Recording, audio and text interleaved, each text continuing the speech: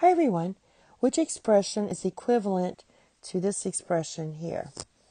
So I want to, we're going to be using the greatest common factor, and we're going to factor out what divides this. So I'm going to write 210d squared minus 63d.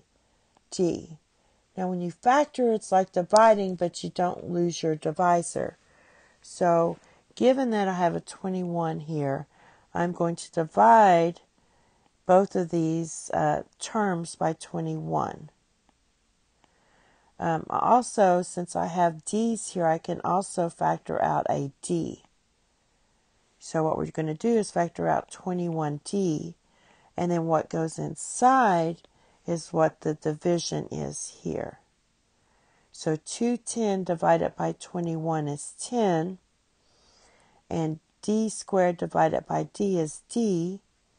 Put your minus, these d's cancel, and then 63 divided by 21 is 3. So your final answer is going to be 21d times 10d minus 3.